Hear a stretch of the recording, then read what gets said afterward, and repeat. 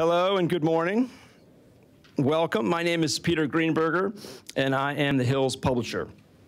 I am delighted to welcome all of you here today to our discussion on America's opioid epidemic, lessons learned and a way forward. I'm especially excited to welcome a special guest. My mother is here. It shows what a small town this is. Over the past few years, the Hill has spent a considerable amount of time bringing to life conversations surrounding the opioid crisis. We have attempted to shine a light on the efforts to halt the march of this epidemic, and today our focus is on the role of treatment as a pathway to recovery. Academics and researchers tell us that the safest and most effective form of recovery requires a combination of medical and behavioral therapy. Yet only 20% of those battling opioid addiction are getting the treatment they need. We are going to take a look at legislation passed by Congress to fight the epidemic and ask what other policy solutions can ensure the health and well-being of our communities that are most directly impacted by this crisis. This morning, we will hear from the nation's leading policymakers, medical professionals, researchers, and patient advocates. But first, a few quick housekeeping notes. In addition to our audience here in the room, we're also live streaming on thehill.com. Please keep your phones on silent throughout the duration of the program, but we do encourage you to join the conversation on social media. You can follow us on Facebook, on Twitter, on Instagram, on LinkedIn, at The Hill Events, and we will be using the hashtag #TheHillOpioids. Finally, for those of you here in the room, you will receive an electronic survey following the event. We love your feedback. We love your input. Please tell us how we can do better. Now, it is my pleasure to introduce Dr. Nora Volkow, Director of the National Institute on Drug Abuse, for the first conversation of the program. She is joined by the Hill's Editor-at-Large, Mr. Steve Clemons. Steve? Thank you very much, Peter. Good morning, everybody. Nora, great to meet you. So I'm going to ask you, Nora, do you think Peter Greenberger's mother is here because of him or in spite of him? He's here because of him. And where is the mother? No, she's great. Good to be with all of you. And Nora, thanks so much for joining us. We've got some time here. We've got an audience of people out on the front lines. I just met B.K. McDonough, who's in treatment centers out in the field. We have experts in science.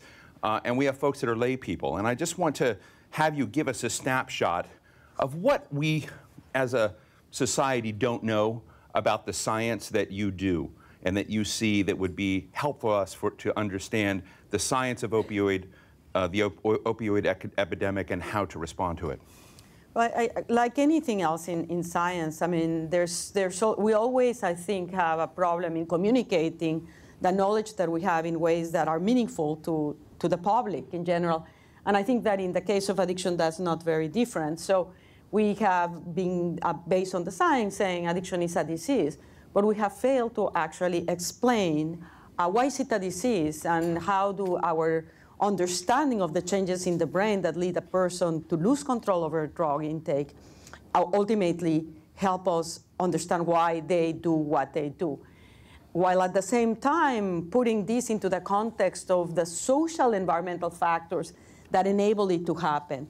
So we tend to take from the perspective of science these very simplistic views or, oh, it is a disease because my brain is not working. But then how do I then link that with the fact that social factors are so important without recognizing that there is a continuum? So if I were to choose one aspect about what is that we have failed in communicating is how important the environment, and in particular the social environment, is for our well-being.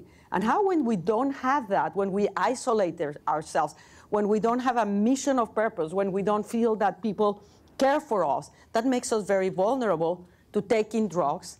And in turn, those drugs affect the brain in ways that can lead us towards the path of addiction. And I think that that ability to explain how sensitive we are to our environments, to our context, is something that we have not properly described. I think part of the story, it's shocking. I guess in 2017, maybe more since, there were 70,000 deaths, and I had not realized that the prevalence, that the death rate was so high. And so I've gotten to know a county that's a stressed county in West Virginia, McDowell County, West Virginia. has a very, very high degree of opioid dependency and opioid fatalities. It is a socioeconomically stressed place. There are problems just in about every corner of McDowell County. And what you run into are issues of sort of moral judgment, issues of this being, people that are desperate and lost in their lives, or who are ignorant. There are all these other sort of social condemnation factors that have come with the way, in my view, McDowell County has been demeaned. What do you think we need to understand to get beyond that? Because there's an element here where those people who are suffering from this disease are being judged and tainted. Yeah, and we were having this discussion just before, because it's not that the society is discriminating them and stigmatizing them. They incorporate that into themselves. So people, when they become addicted, basically lose a sense of value and believe in them. And that then leads them to isolate themselves. And probably the worst thing that can happen to someone, to any one of us humans, is to isolate. The isolation is probably extraordinarily aversive, very negative for the brain. So understanding that that way of stigmatizing people in a community is harmful, because to start with, it's going to be making them vulnerable to addiction as well as other mental illnesses, including suicide and more, morbid obesity. There are factors that are contributing to people to try to escape. But also on the other side, once you become addicted and you want to stop taking the drugs, you go to treatment, and you're isolated, your likelihood of relapse is very high. So in order to achieve recovery, we need to bring in social structures that will provide a support for that person. And again, because people like simple answers and simple solutions. And so we say, okay, yes, medicines for opioid use disorders are very effective. Actually, they are the most effective medications we have for the treatment of addiction, and equivalent to medications for other diseases. But we cannot expect a miracle. So if you have become addicted and you have, as a process of addiction, eroded your capacity to actually interact with others, it has, by repeated use of the drug, it has damaged certain aspects of the function of your brain, you cannot expect the medication to do the miracle. You have to see the medication in conjunction with an intervention that is targeting the needs of that person. How do you do the science of that? Because what I've read, you've written about the medically assisted therapies, which you're an advocate of, need society, they need family support, and a lot of places where the prevalence of this challenge is biggest, those are the exact parts that are falling apart. So I'm interested, again, as a scientist, because there's, just to be shrewdly real about this, are there ways of changing those dimensions, or are those soft and fuzzy parts of the equation that are being invented there to kind of create excuses for not getting better? I don't think that there are soft and smushy parts of the equation. There are integral parts of the equation. They are more complex because, the moment that you go beyond one person, the patient that is addicted, to a social system where that person is, you have the interactions of many people, and that, of course, enhances the complexity.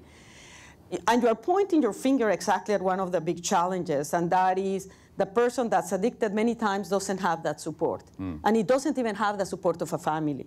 Many families, it's the disease, the only disease where you see a parent reject a child, where you can hear, I'd rather see my son or daughter dead than addicted. So it can take people to the extreme. And so how do you provide that support that's so needed for that person to recover? And I says, is it insurmountable? And I said, absolutely not. We have social systems that you can create to buffer for those deficits. And that is, to me, an aspect in terms of when you're saying, as a researcher, as a scientist, what you would like to do. And the concept is, how do you evaluate the social models that can provide that support that the person needs? And one of the examples that we've known from many studies in the past, that faith communities, for example, can be very protective against taking drugs. And what does a faith community do? It gives you the sense of belonging. And so if you're not religious, there may be other communities that there's no reason why not, cannot give you that sense of belonging. And this is a message that I think is very, very important for us as a country to recognize that we are a community that if we do not provide that support, is going to come back and bite us, because it's not just about the addiction to opioids. Now we're seeing the rise in the addiction to stimulant drugs. So we need to tackle the problem about what is it making us so vulnerable. And at the essence of that is, yes, drugs are very powerful. They change your brain. They can lead you to these compulsive behaviors. But what is making us vulnerable is like an infection. What is making you vulnerable to an infection? If your immune system is down, you're much more likely to get infected, even with the same virus.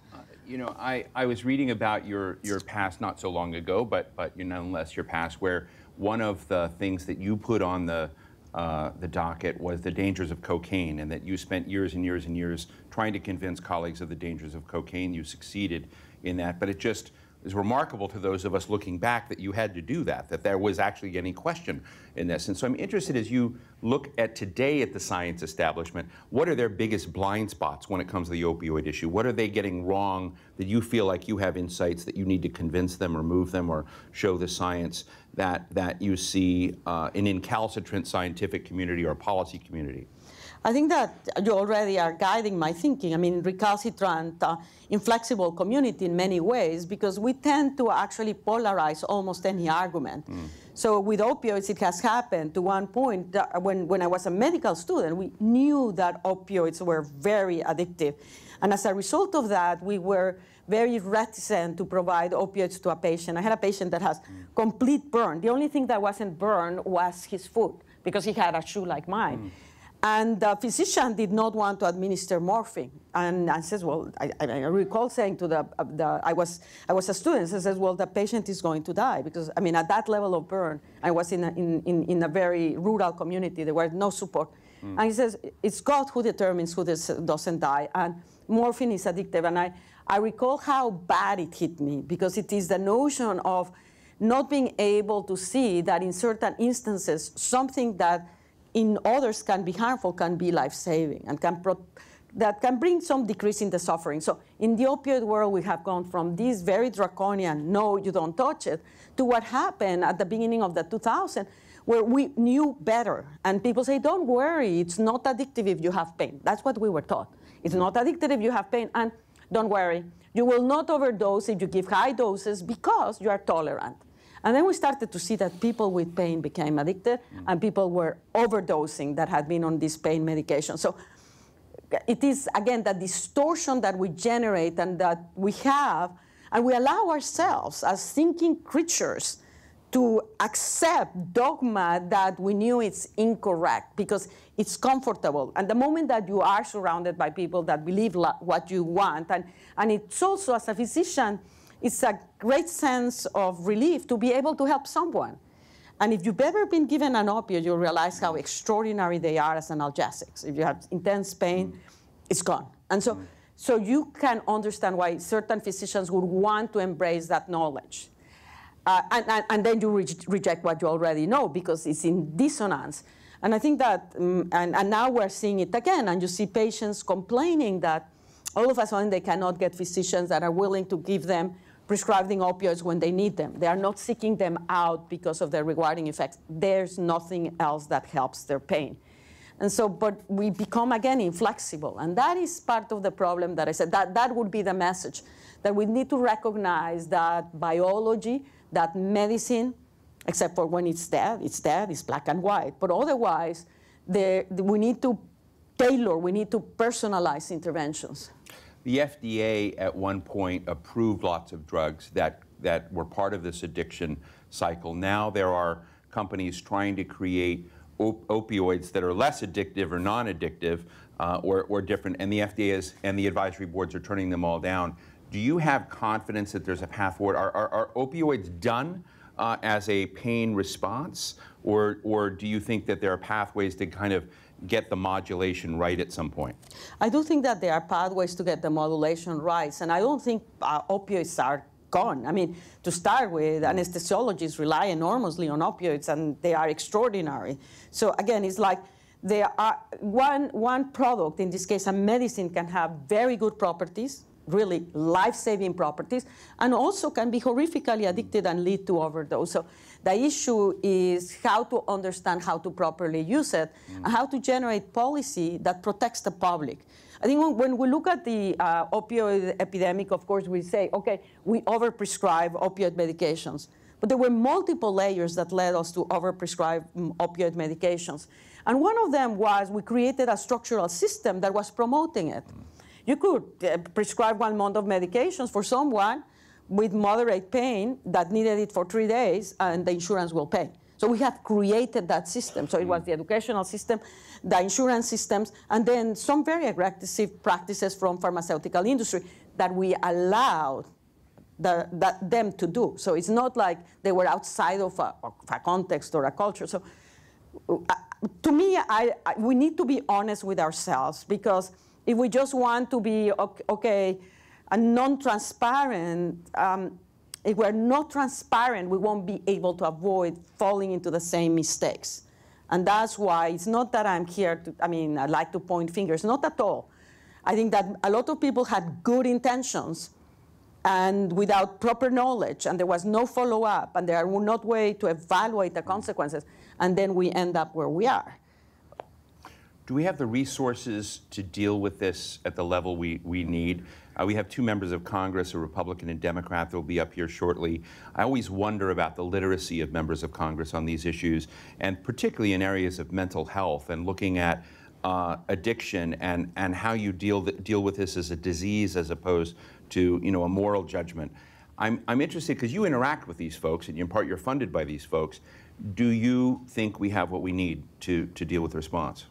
I definitely interact with them, and what I can tell you is that as part of the opioid crisis, there has been, for the first time, a very significant increase in the resources that we have to advance the science of addiction, and which has always been there, but the opioid crisis has brought it to the fore. Now, the level of understanding, of course, varies enormously, but I can tell you that it has been some of the congressmen that had stood up and with courage before anyone was paying attention. Hal Rogers is a perfect example that stood up and says, and he's come from Kentucky, and he was seeing the consequences in his constituents, and he stood up and generated this movement on the Prescription Summit that now serves as an example about how to bring together academicians, lawyers, industry in ways that is not about bickering about one another, but to try to come up with a common solution and to work together. So I mean, it varies a lot, but I think that the tragedy of what we're living has brought us together in ways that it hadn't happened for addiction in the past. What drove you to become so interested in addiction? Well, I think that, again, when we make these explanations ourselves, what is it that drives us to what we end up doing? And in my case, I think that there's more than one answer. And one of them is I've always been fascinated by the brain. I mean, to me, it's the most extraordinary thing. And of everything, what is it that makes us human? So I wanted to understand why is it that we feel? How is it that we form strong relationships? Why do we need to be with one another? Why are social interactions so important? And medicine was a great way for me to do that. So I entered it there. Now, with respect to medicine, I also have in my family a history of addiction on my mother's side. Her father, my grandfather, was an alcoholic, and her brother, my favorite uncle, was an alcoholic. And to me, first of all, I didn't know my grandfather was an alcoholic, nor did I know that he committed suicide because of it until very late when my mother herself was dying. So that notion that it was so stigmatized that my mother couldn't even tell me about it when she knew that I was fighting for it. And while growing up, I loved my uncle, generous man, charismatic, incredible person. And yet nobody spoke of him, and they said they had a dark side to him, and there was this shame in the family. We couldn't speak about it. So that notion of the inability to see that this person is a whole person, and yet there's something that leads him or her to change their behavior. That, right, to me, was what actually, how can we help that individual? And in medical school, I mean, people that were addicted to drugs were completely ignored. In psychiatry, which when I went to the residency, I have a patient that was depressed with alcoholism, and the staff attending would say, Nora, don't worry about the alcoholism, treat the depression, and when he's out, he will deal with the alcoholism. Well, if you don't deal with the alcoholism, the patient will not be able to resolve their depression. And that's dissonance. And then the concept that we were taking people addicted and putting them in prison and jail, antithetical to what you do with someone suffering from a disease. All of that is what led me to do what I do. Well, in reading, I'm going to share a little bit. I mean, you come from a famous family of shock. So your great-grandfather was Leon Trotsky. Your grandfather, his son, this issue. So you had people in your family just, and it occurred to me in visiting Baltimore the other day to a district right next to another district where there's a 20-year difference in life expectancy. And so when you look at dependency, addiction, everyone has a kind of family situation a little bit like you came in perhaps a less with a less famous grandfather, great-grandfather, and I'm interested in the fact that something you saw an insight into in your own family with people there is something that might help those folks in Baltimore or any district that is suffering from this kind of thing. And I'm just wondering what lessons we can drive. And I'm just wondering if it is the issue of embracing people, or whether part of it is medicine and part of it I think is social embrace, right?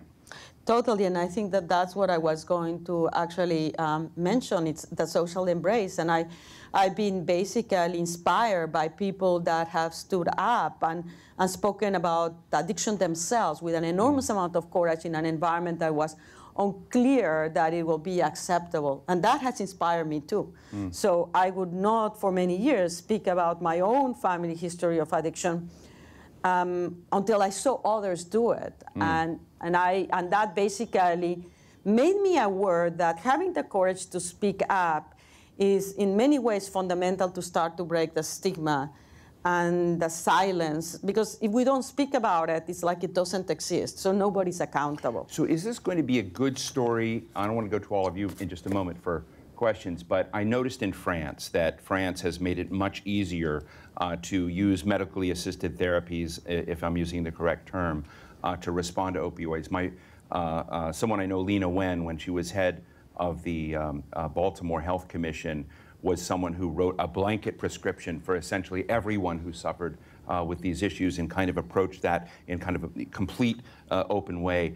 And when you look at France, there was a 79% decline in opioid deaths, right? So is this eventually going to be a good story in America? I think that France puts a beautiful example about the notion that if you are able to provide treatment with no judgment and available and accessible and sustained, then you can dramatically reduce overdoses. I mean, here we have it. I mean, we need to learn from history, and you have a perfect example. And I like to point on how the success that France had in reversing the overdoses by that relatively straightforward intervention. I mean, it's obviously more complex, but provide a treatment. I mean, we have a healthcare system that is amazing. So why can't we not provide these treatments? Is there anything you would move the needle on in terms of in the field of treatment? I'm about to go to BK McDonough. BK, where are you? Just hold on right there. I'm going to give her the first question. That can help us understand what's going on in the front line. So I know you're a scientist. I know you're developing therapies. You're looking. I want you to talk to the frontline people and hear, have that exchange for a moment. What can we do to kind of improve the triangle of support, if you will, from those that are dealing with this in the front line? Well, one of the aspects that you learn by making mistakes, and I came to realize that for many years, I basically felt that through the science and through my own experiences, I have a sense about what addiction was. And then I realized that is very simplistic, and how important it is to bring the patient voices, the families, into actually being voices in what should be priorities on our scientific endeavors. So we think, okay, I'm the physician, I know what's best for the patient. It's not. The patient knows what they need. So being able to bring the patients forward has been something that I learned later that I should have, but I learned it. So I wanted to, let's bring the mic to BK. BK, I'm going to give you an opportunity for a question or comment, because I want to include the view of those folks that are running centers that are out there dealing with people out there, what this room should know about that experience and challenge. Hi, everyone. My name is B.K. McDonough with Care and Treatment Centers, and thank you so much for putting this on, and it's great to see you again, Dr. Volkow. We're very fortunate at Care and Treatment Centers to actually do some work with NIDA and have some collaboration and some research. There are a number of challenges in bringing the family members, and I think you hit it right on the head there, Steve, that the ones that are closest to us are the ones that are the most damaged in the process of addiction.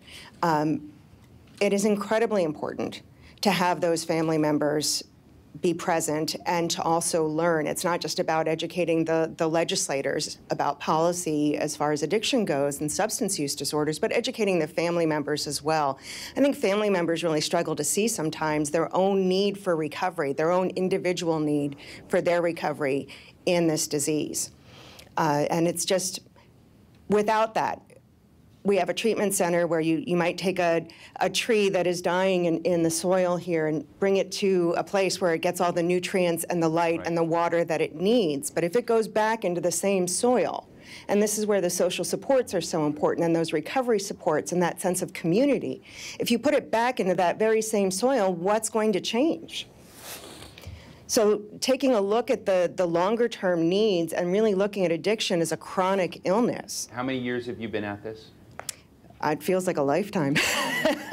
I've been in the field for... Optimistic? You know what? I'm surrounded by miracles every day. Oh, interesting. I am. And it's not easy. But the solutions are there. They say in recovery it's simple, but it's not easy. Thank you. Thank you for sharing that. Other question? Yes, right here. We'll throw the mic over to you. We have lots of folks watching online. And tell us who you are. Sure. Christine Saba, I'm a pediatrician here in Rockville, Maryland. Thank you so much for putting this on. I agree we need to focus on the opioid abuse that's going on. My concern on the forefront is the amount of anxiety and depression I'm seeing in the adolescents that are coming through, right. And the substance use of marijuana and these dispensaries that are opening up. And that leads to my concern about benzodiazepine use. So I think it's addiction, it's a disease. And my concern is, certainly we need to deal with the opioid epidemic, but let's not keep our eyes closed to the other things that are coming up our path, because we're so focused on this. So I think just sort of broadening what we're dealing with. But Nora, thank you very much. We'll give you the last word. Yeah, no, I completely agree, and that's why I say we need to face the question, what is making us so very vulnerable? Because if it's not opioids, it's going to be stimulants, and if it's not, we're also facing an increase in the use of marijuana and people becoming addicted to it. And these are not problems that we can just solve one at a time. My perspective is, how do we provide a resilience to people so that they don't get into taking drugs and then becoming addicted? I do believe that at the essence, we have a very powerful tool in our hands. One of them is, of course, science helps us, but if science is not utilized, then it serves no purpose. And that we need to focus, too, in models that can provide a social support system that we require to provide resilience, prevent addiction, and for those that are addiction, allow them to recover. I just want to say thank you for your scientific mind and your passion in this issue. Nora Volkow, Director, Thanks. National Institute of Drug Abuse. Steve, thanks a lot. Thanks very much.